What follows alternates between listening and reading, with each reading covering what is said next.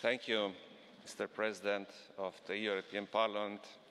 Stimați membri ai Honourable members of the European Parliament,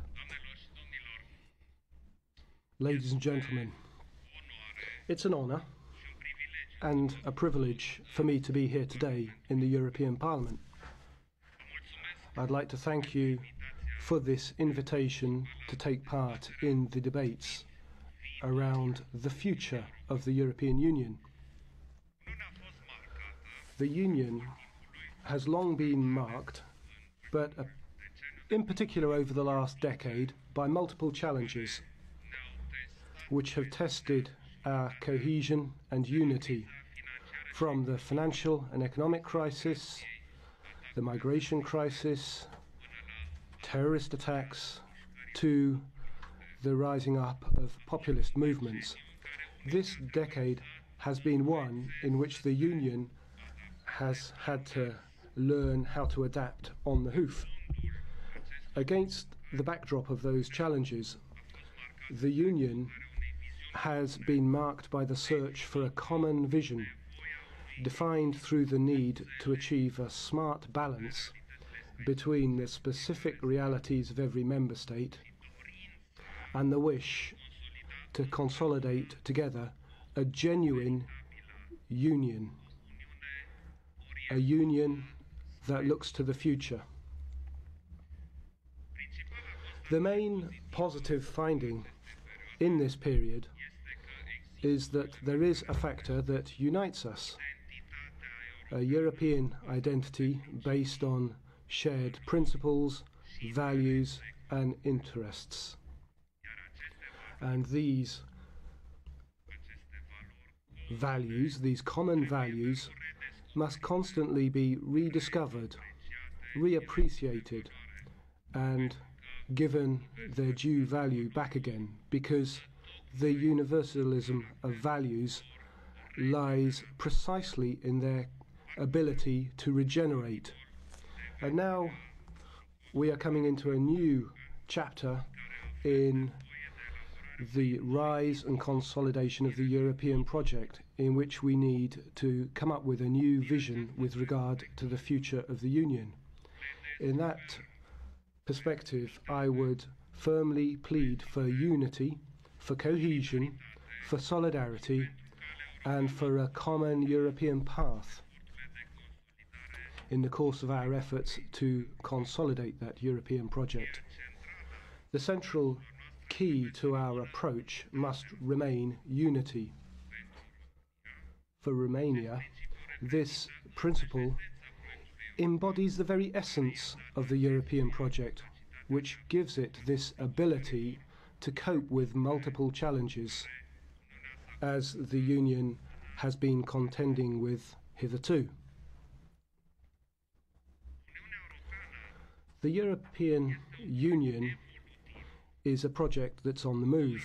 New realities, both at member state level as globally, require the development and consolidation of the European project, and in no case should it lead us to challenge the fundamental principles on which the European project has been built. A powerful union should not be achieved to the detriment of unity. We need an inclusive union which leaves no member state or no citizen behind. From that point of view, the idea of a multi-speed Europe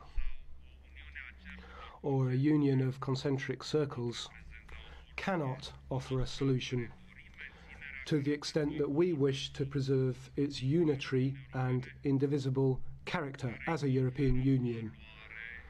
And that is what imbues it with value and credibility in its relations with the rest of the world. President Juncker last year said that Europe needed to get its breath back, to breathe with both its lungs, that on the east and that on the west. I do hope that our future together will demonstrate to us, similarly, that Europe has just one heart, a heart that beats in us all, that unites us, in the east as in the west, in the north as in the south, and which leads to our citizens, quite naturally, identifying and defining themselves as Europeans.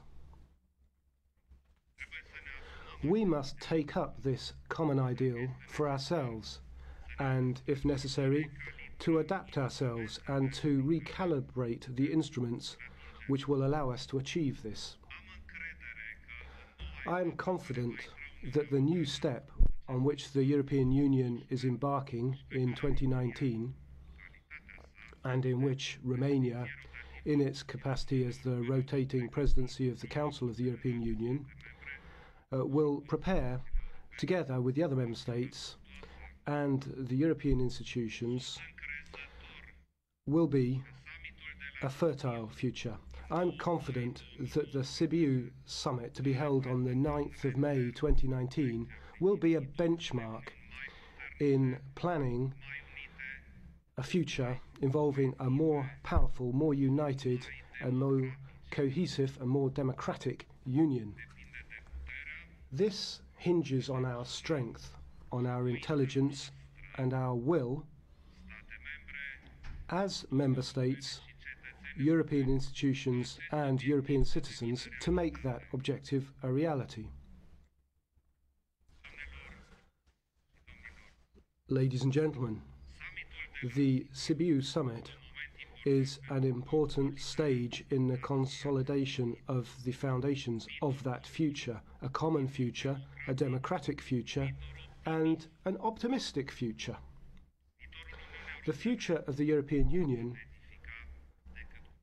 cannot be built but through the participation and direct involvement, an active involvement of the citizens of Europe. And I would like Sibiu to be a moment of dawning awareness on the part of the citizens of Europe. The citizens want to gauge tangible, palpable results. They want good news about peace, security, and prosperity. Similarly, the citizens need to see that we are working to protect and consolidate the chief symbols of the Union, the euro currency, the internal market, the Schengen space, and freedom of movement. At the same time, our citizens need more cohesion. But cohesion is not simply the ambition of the new member states alone, which are experiencing lower levels of economic convergence, but also it's a necessity for the older members of the Union. Cohesion is unity. It speaks of common action, concerted and coordinated at the EU level. We must go back to the main essence of the principle of cohesion as is reflected in the Treaty of the Union, namely the converging power of a community of vision and action which can create added value for the Union as a whole.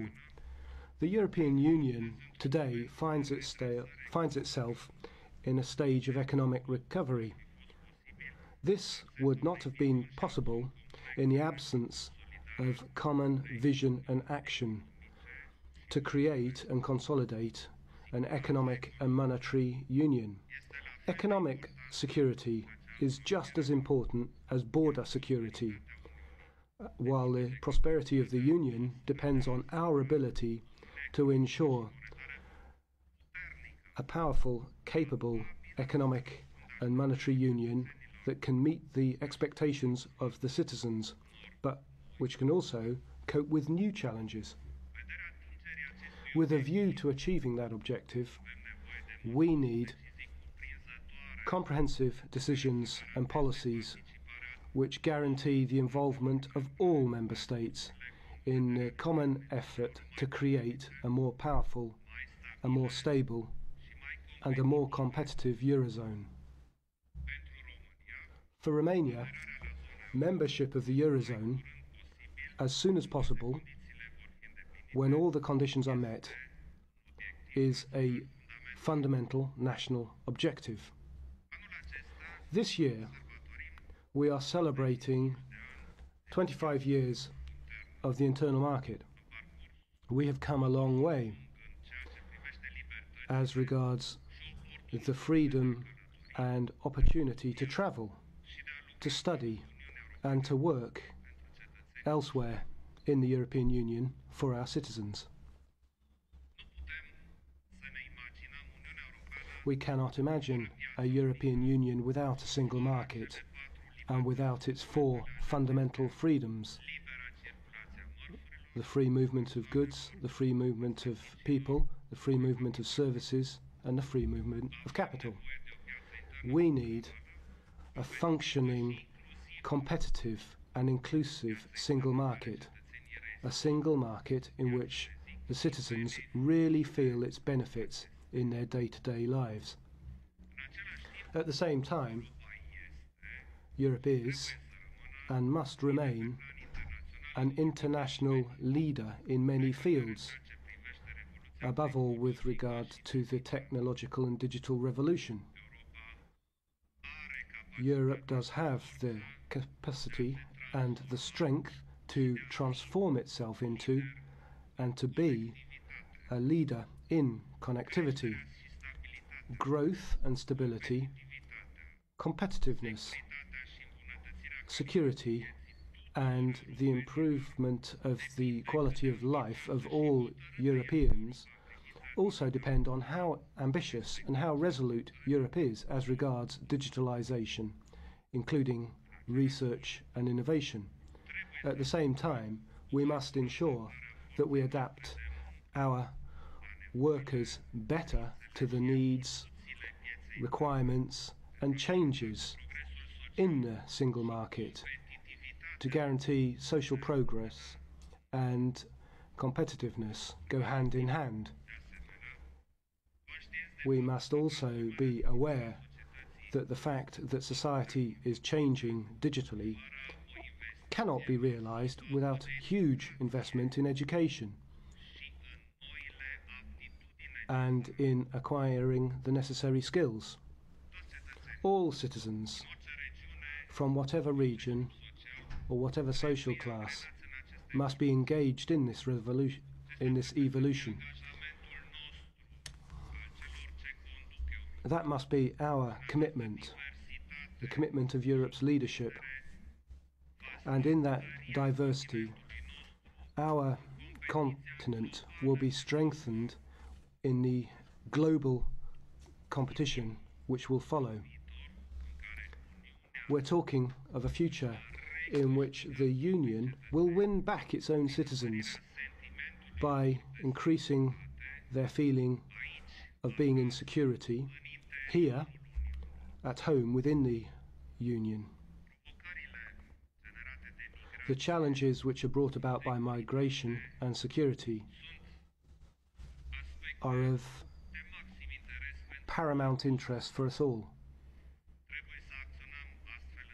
We must act to ensure that the European project can rebuild security for the citizens and to devote more attention to fighting terrorism and radicalization. We need to act. We need to become more proactive, and we need to increase the EU's planning capabilities. The response to the crisis using contextual policies cannot be an efficient way of working, and we need lasting solutions. The European Union must remain an area of free movement, one in which our citizens can move freely and can work anywhere in the EU's territory, where young people can travel, can study, and can thus benefit fully from one of the most visible and ambitious projects of European integration, namely the Schengen zone. For Romania, membership of the Schengen zone is an important objective.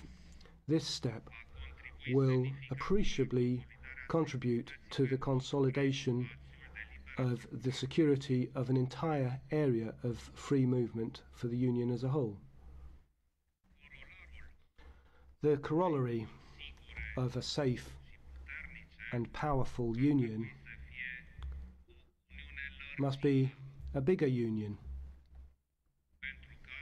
because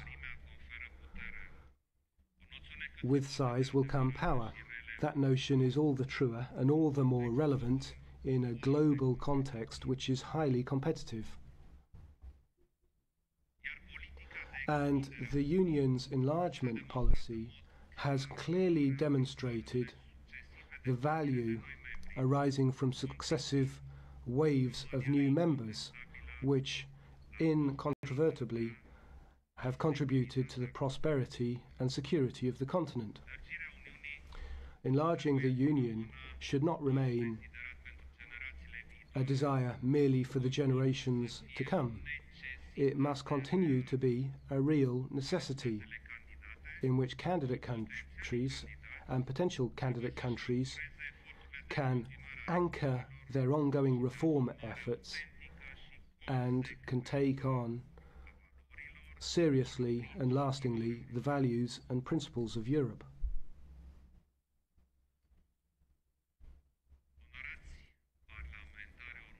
Honourable members of the European Parliament, we cannot really be relevant globally if we cannot significantly influence the settings of our neighbourhood. Keeping the countries in our southern and eastern neighbourhood firmly anchored in the values of Europe and maintaining our commitment to irreversible structural reform, working together with them,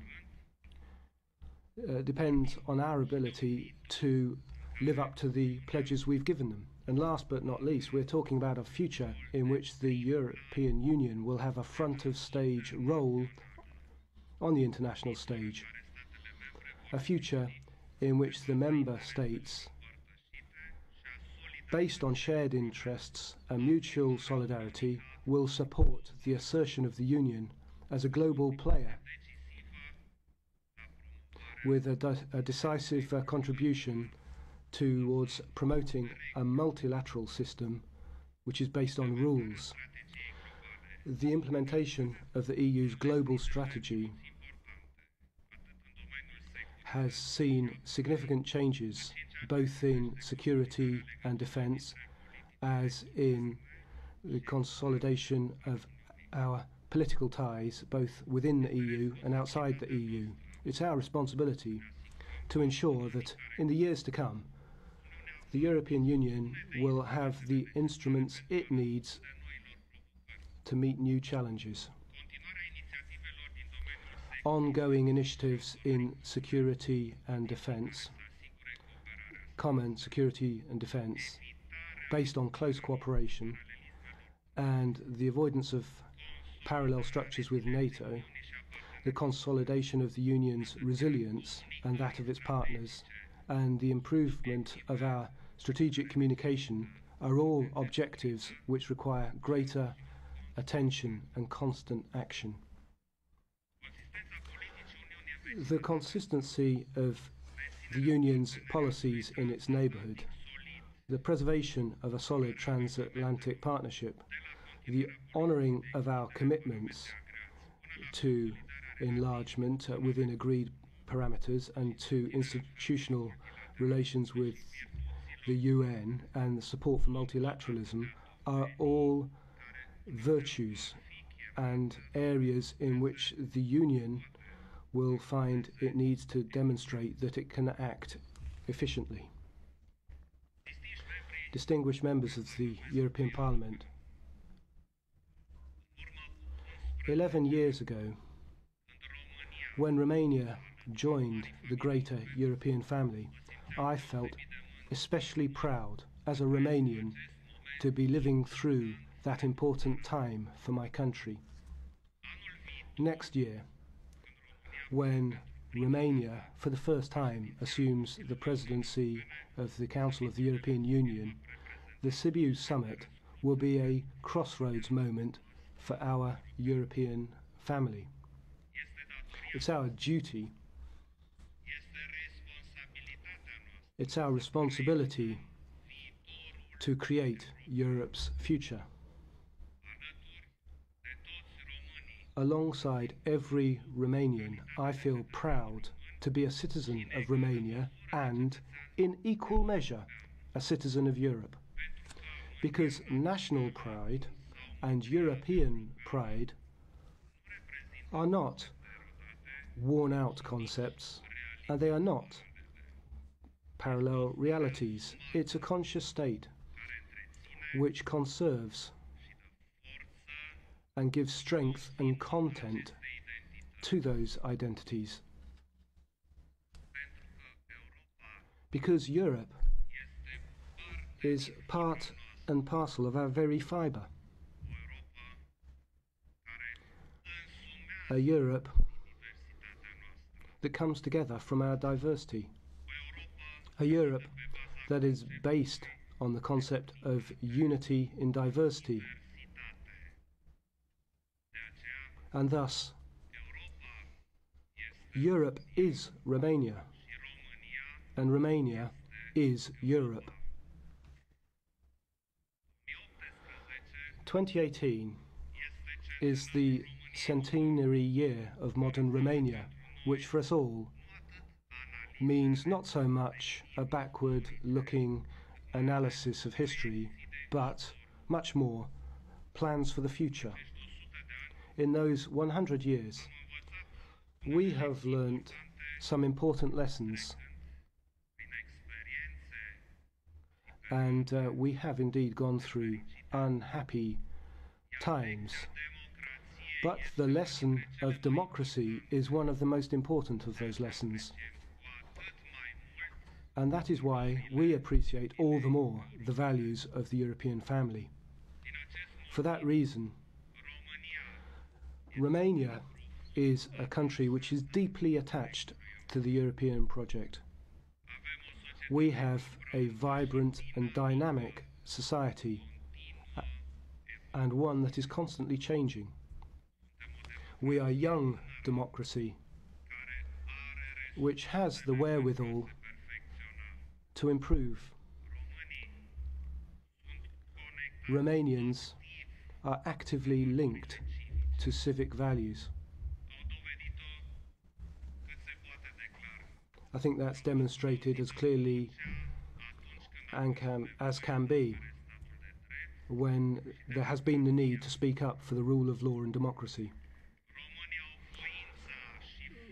Romanians have the will and the strength to go further down this European road that they have embarked on.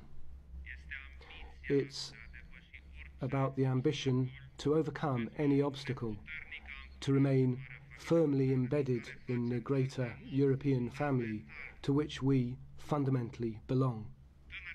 The young generation believes in Europe and is engaged in debates about our future in a positive and, above all, optimistic way. And the enthusiasm of these remarkable young people also feeds into our optimism about Europe's future. Nonetheless, this enthusiasm they have puts a particular obligation on us to be responsible. The advantage of this wave of enthusiasm means that Europe is in the front line of thinking about how to protect democracy. Democracy is not just given to us, it requires ongoing responsibility to care for it, protect it and promote it. Romania at present is a dynamic country that looks to the future, that has rapidly embraced and worked on the new technological trends and digital services. One of Romania's companies has in recent years become a world leader in cyber defense and security. Moreover, a company begun by two young engineers this spring became Romania's first unicorn. In just 6 months, the company has tripled its value, reaching an evaluation of 3 billion euros, becoming a global leader in robotic software, automation and artificial intelligence. Throughout Romania, from Iași to Timișoara, from Cluj to Bucharest, from Craiova to Constance, thousands of talented Romanian engineers, both men and women, are working to advance digital technologies, whether we're talking about connected cars or intelligent transport systems or 5G telecoms or the Internet of Things. They're researching and innovating in blockchain, spatial technology and digital agriculture. The data economy is the future, and sectors of the Romanian economy, information technology and communication technology, and the creative sectors are becoming some of the most influential in terms of our GDP nationally and that of the Union as a whole. It should therefore not surprise anyone that Romania wishes to and is also able to contribute to consolidating the EU's global role in this field. Romania actively supports a union that invests in the security of its citizens. European unity is vital whenever we talk about consolidating the union's internal security. For Romania, as a member state that manages one of the longest external borders of the EU, security is a priority area in which we have demonstrated that we can perform in every respect. Today, we are capable of supplying security at the very highest standards for the Union as a whole, as indeed we are already doing within NATO.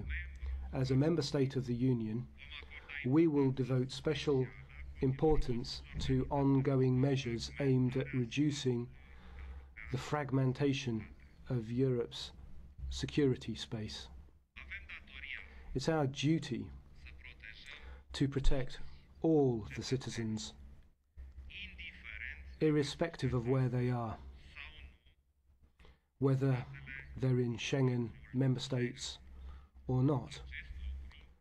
This is possible only through continuing to take an integrated approach to the external border of the EU, and all member states need to do that in respect of also using the latest generation of security instruments. Distinguished members of the European Parliament, the European Union was built on a desire which is as human as it is profound to experience peace on the European continent. That internal peace, with all its component parts, which is to say cooperation between member states, the principle of the rule of law, fundamental rights and freedoms, diversity, prosperity, social standards and labour standards, all that has become an extremely valuable export. The time has come to go back to that model, which is heart of our very being, and to show to our citizens that we have managed to create that together, to see how we are together protecting peace, and how the need for peace today is in the interest of all citizens. I always have in the back of my mind the very topical words once spoken by Jean Monnet, to quote in French, "There is no future for the peoples of Europe than that of union." End of quote. I urge us all to maintain unity as the very watchword for our future. But that unity will not come under its own steam. It's a unity that we have to protect and to consolidate constantly, caring for it as we do at the same time for diversity,